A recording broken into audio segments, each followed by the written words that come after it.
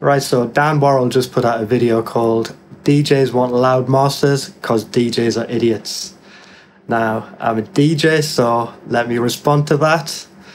Got my boys with me for backup, so what could possibly go wrong?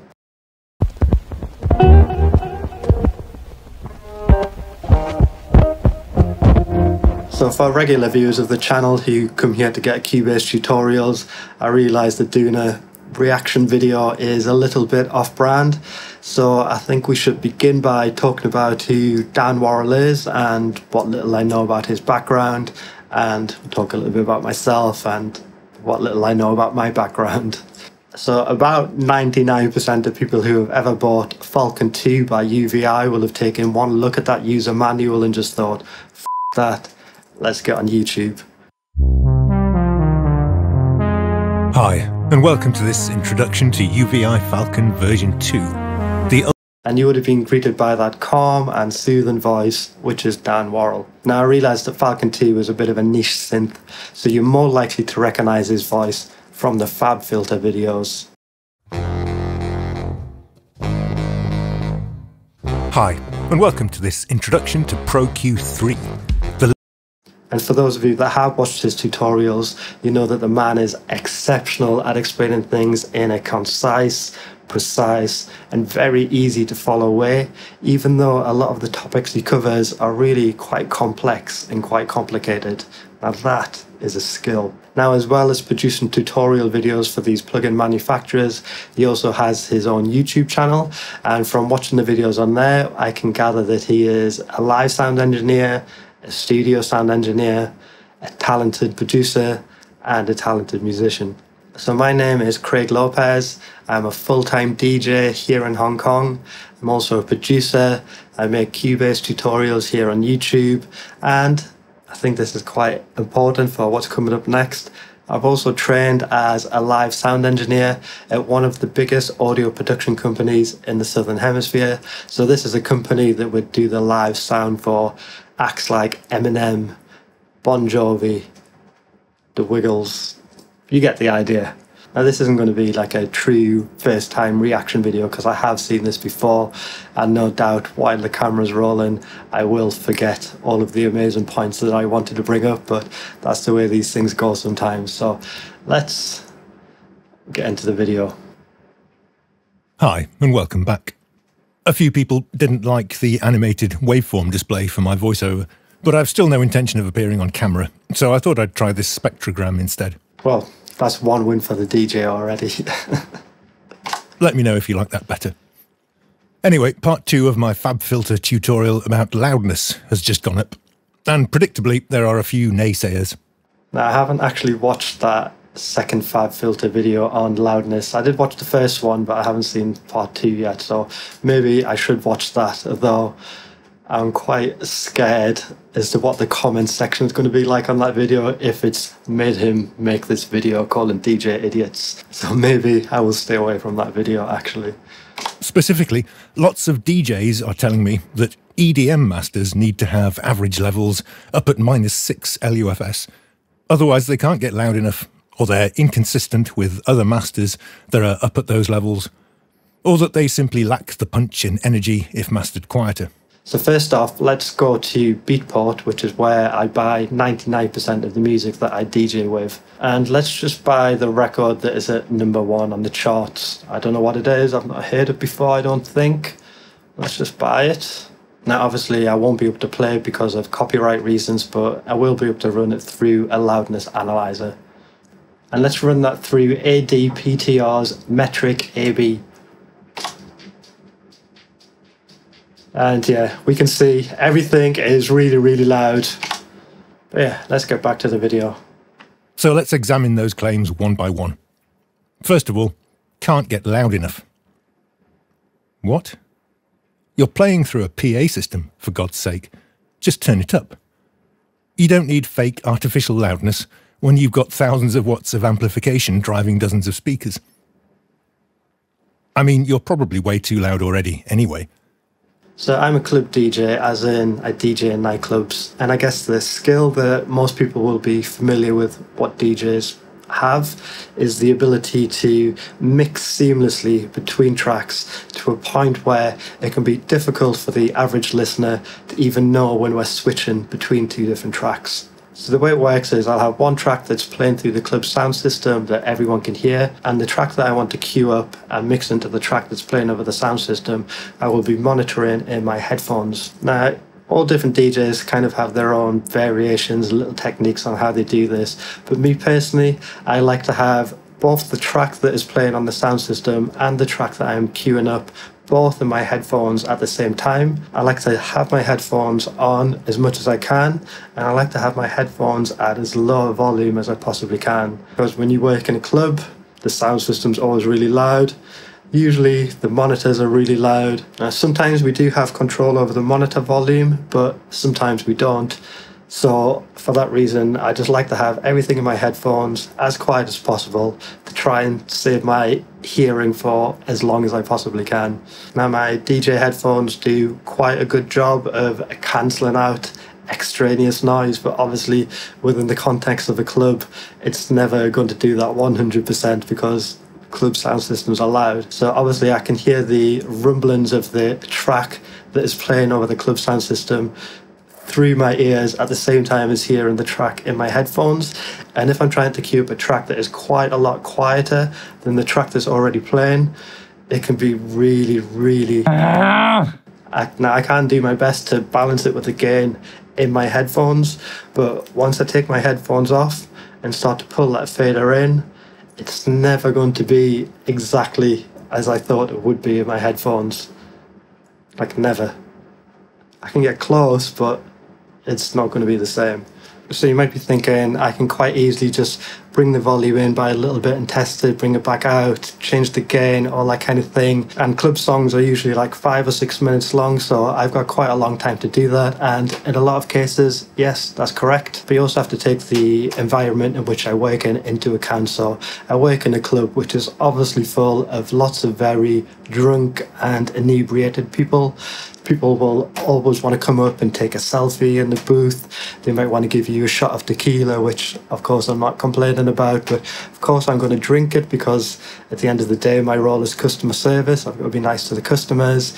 Sometimes a manager might come in to the DJ booth with a VIP that I've got to schmooze and talk with, so that few minutes I had to do the mix sometimes turns into 5 seconds. And if I'm bringing in a track quickly and I'm lowering the volume, like the overall volume in the club, I'm not just bringing down the audio volume, I'm bringing down the energy level. And when you're a DJ in a club, you have everybody looking at you all the time. And if you bring that energy down for just a few seconds, people notice and people blame you for it. As a live engineer, if my console wasn't in an ideal location, I would walk out into the crowd mid-song to judge my mix. Otherwise, I could be sucking badly out there, and I'd never know. If your DJ booth is not ideally placed to judge how loud the PA stacks are, walk out to check, or you're not doing your job properly. Right. Walk out to check your levels. So, if you're the only DJ playing that entire night, then before the crowd gets there, of course, you're going to walk out, check the levels. Of course you are. But you've got to think about pacing. So a DJ is in control of the pace and the atmosphere of the night. So at the beginning of the night, when there's only a few tables in, people are just having a few quiet drinks or getting ready to get amped up for later in the night, I'm going to have the overall gain, the master gain, lower than I will have it when the club is packed, because obviously when the club is packed there's going to be a lot more noise and you're going to have to be louder than the noise of all those drunk people, but also the louder things are, the more people are going to want to dance. Now the other thing is, most of the time when you're DJing in a club, you're going to be either following somebody or going on before somebody, or sometimes both. Now if the DJ before you has everything super loud and then you come in and kind of bring down the volume of everything, especially in a packed club, people are going to notice that duck in volume. And if you're on first and you want to control the overall levels, of course you can do that. But when the next DJ comes on and he just raises the gain, then obviously people will feel that the mood has also raised, and yeah, you'll be kind of judged on that by the general public. And you have to remember that 99% of people in a club aren't audiophiles. They just want loud music that they can dance to at the end of the day. And if you're too big a name DJ to mingle with the crowds, you can delegate the job to someone else, right? Otherwise, you're damaging your audience's hearing. And if they're too wasted to realise, that doesn't absolve you of any responsibility. Okay, so damaging the general public's hearing, that's obviously not a good look and not something anybody would ever or should ever want to do or do on purpose anyway. But when it comes to clubs, obviously we have the CDJs that are routed into the mixer, and then from the mixer we're going into the club sound system. Now the club sound system is what controls the overall level, and 99% of the time us as DJs have no access to the actual amps of the club. We have no access to the limiter in the club. Now a lot of the time the actual racks that drive everything are nowhere even near the DJ booth. So the responsibility of the overall loudness really falls on the club owners or the people that tuned the sound system, not really the DJ. And you're making the live engineers, forced to listen to you while packing up the gig that's just ended, despise you deeply and profoundly.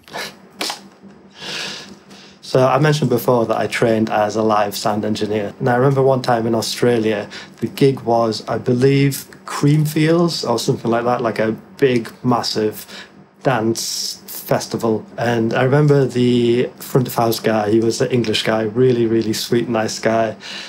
And there was a really big name DJ on whose name I won't mention. After his set, he came down and started screaming at the engineer because the engineer had turned down the volume between the last engineer that was playing and him starting his shift. And that DJ did not like that. And he came down and he started screaming at the engineer, "Do you know what it's like to be a DJ?" And just calm as anything, the engineer just looked at him and was like, "Yes, I have pressed play before." It was quite funny, but perhaps he needed to have been there. But as my time training as a live sound engineer, obviously I met loads and loads of actual sound engineers.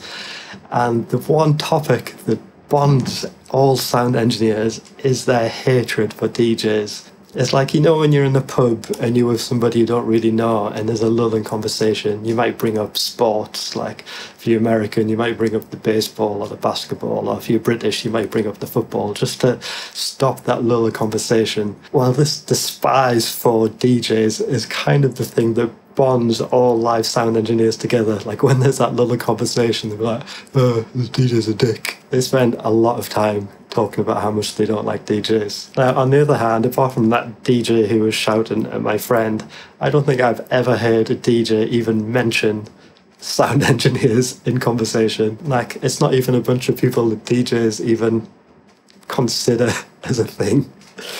Sorry about that.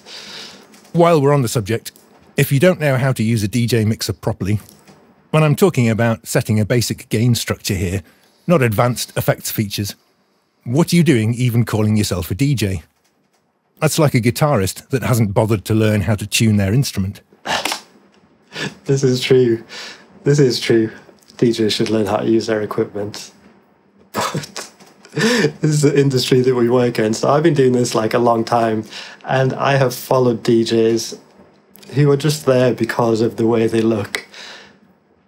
It happens.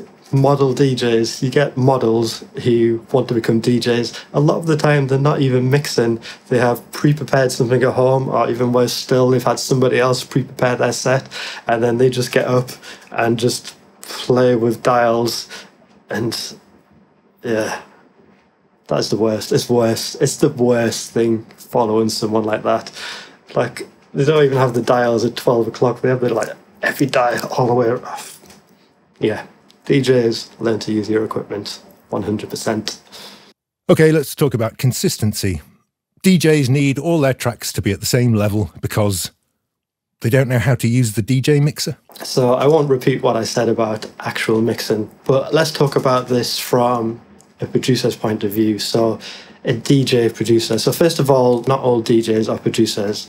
I would say about 90% of all the DJs that I know do not produce. They just buy songs, play them, and they're very good at what they do. Now, as a producer, when I sat making a track for hours, days, weeks on end, fine-tuning everything, getting all the dynamics perfect, that track becomes my baby. And a lot of the time I do want a big dynamic range, so there's a lot of change and emotion between like the quieter part and the louder part, and everything kicks in.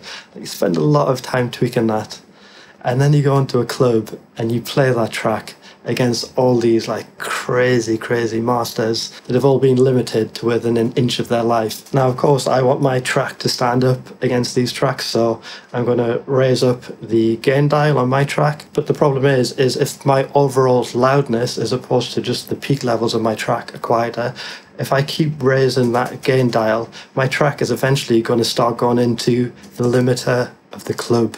Now, I don't know what kind of quality that limiter is. I don't know how harsh the settings are on there, but all I'm trying to do is match the loudness of my track with this crazy master track already. And yeah, if I'm just straight away running into that limiter, my track is going to sound like absolute garbage compared to the track that has been mastered to sound like that, to sound that loud. So unfortunately, my only option is to go back and then master my track in a similar way so I don't run into those kind of problems when I'm playing live. Okay, let's talk about consistency. DJs need all their tracks to be at the same level because they don't know how to use the DJ mixer. I mean, every channel has a gain trim and a fader, and there's a master volume as well. Which part do you not understand? This is... Sounds very condescending there, doesn't he? It's like a guitarist requesting that all songs just stay in C major so he doesn't have to move his fingers. That happens. That definitely happens. As a live engineer, I would routinely mix bands with 32 channels coming from the stage, sometimes even more. If I was in monitor world, I might have to create up to a dozen separate monitor mixes and keep every musician on stage happy at the same time. Yeah, like I say, I've worked with tons of live sound engineers. Those people are geniuses. I've learned so much from them. Even though I don't work in live sound anymore, a lot of the things that I learned from them, I do pass on to you guys in my tutorials. You want sympathy because you can't manage one stereo channel? But again, you can hear this kind of hatred for DJs from his work in live sound engineering coming through there. Okay, last one. Quieter mixes don't have the punch and energy of louder mixes. But that's just not true. In fact, the truth is exactly the opposite. With less limiting, your EDM tracks will have punchier kicks. Right, so I think I've already kind of covered my view on what he's talking about here. More infectious grooves, more rousing build-ups. Like, I fully agree, 100% fully agree with everything he's saying there. But let's have a look at some statistics here. Right, how many tracks are on Beatport? 9 million. And now, as a producer, if I want to sell my tracks on Beatport and I'm giving them this big dynamic range, the problem is most of the DJs, and it is mainly DJs who are buying music off Beatport, most of them are not producers. When they're flicking through the hundreds of tracks that they need to flick through to buy the 50 tracks that they're going to buy for that week, before they buy the 50 tracks next week and their 50 tracks the week after that. If they just hear my track on Beatport and it's just super quiet compared to all the other tracks, psychologically, my track is just going to sound weaker and they're not going to buy it. That's just the truth. There's, as much as I don't want it to be that way, that's just the way it is. That's 9 million tracks I've got to compete with. And as a bonus, they won't be so likely to kill the PA system. Yes, that's right. You thought limiting your peaks was protecting the PA system from overs? I'm afraid you were doing the opposite. In fact, power amplifiers are quite good at recreating short, loud peaks without clipping. They will usually be happy to exceed their rated output for brief transients. And PA speaker drivers will usually handle those gracefully as well. Yeah, of course, everything he's saying is correct there. There's no doubt that Dan Worrall is a genius. But like I say, he's never worked as a DJ before. He probably doesn't want to ever work as a DJ. But it's not as simple and as cut and dry as he's making it out. As a live engineer, I could push the PA right to its limits with a live band and rarely have any issues. Then the idiot DJ would start playing, and those flat-topped, stupidly limited and clipped waveforms would rip through speaker drivers like butter. This is not our fault. That's just, we don't individually create the industry. It's been like that for a long time. The only thing we can do is try and compete.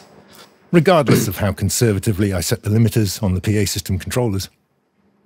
Seriously, DJs, if you didn't play such badly mastered material and consistently burn out drivers, the venues could actually afford to pay you more. We get paid all right, trust me. This has turned into more of an anti-DJ rant than I intended, but honestly, I think it's totally justified. Partly justified, partly justified. Now, I was a bit disappointed when I clicked on this because I thought he was going to take more of a jokey approach.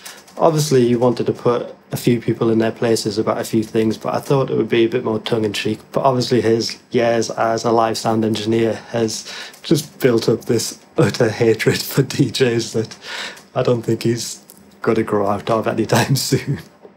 I mean, electronic dance music. There's a clue in the name. It's music for dancing to. The rhythm... Exactly, it's music for dancing to. So, yes, from a sound engineer's point of view, all we're doing is mixing two tracks together. But just like with any job, there are so many layers that you only really understand when you actually do that job. Like for me, I would say about 25% of my job is the technical side, like learning how the equipment works, learning how to beat match, learning how to harmonically mix different tracks together. Like the other 75% is reacting to whatever is in front of you. So DJing is all about creating a vibe and riding that vibe out throughout the night. So sometimes you want to raise the energy. Sometimes you might look at people, they look like they're getting a bit tired, a bit worn out, you want to bring the energy down just a little bit. Sometimes you might see that the dance floor has been packed for an hour straight and there's nobody buying any drinks at the bar. If nobody's buying any drinks at the bar, the club's not making any money, the club's not going to employ you again. So again, you need to bring down the level, make sure people have a bit of a rest, go to that bar, buy some drinks. And like I said before, I have thousands and thousands of tracks. I need to know what track is going to create what kind of mood. There are certain tracks that you can play at one point of the night that you just couldn't possibly play at another point of the night. You need to know where all these are. You need to know how to blend them all. There's a lot more going on than just mixing two tracks together. Like the mixing of the two tracks together, like I say, is kind of the very base level of what we do. Are the most important element. Yet you're telling me this is the one genre where it's absolutely critical that you remove any trace of a transient from the final master. Dumbest thing I ever heard. Now, obviously, he's responding to the comment section on one of his YouTube videos, which you should probably never do, but in a YouTube comment, there's no nuance into what anybody's saying. You can't really explain yourself in a few sentences. So anyway, I thought I would just use my small platform as a right to reply. Maybe you'll watch this, maybe you won't. I think he will. I do have his permission to use this video in my video, and he does seem like a nice guy. But yeah, anyway, I hope that was taken within the respect in which I meant it to, even though I'm not really sure how respectful I should be to someone who's calling myself and all of my work colleagues idiots. Maybe I should get some little dig in.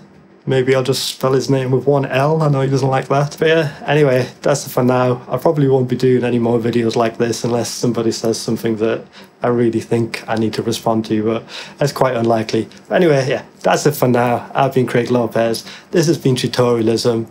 Now go watch Dan Worrall's videos. Peace.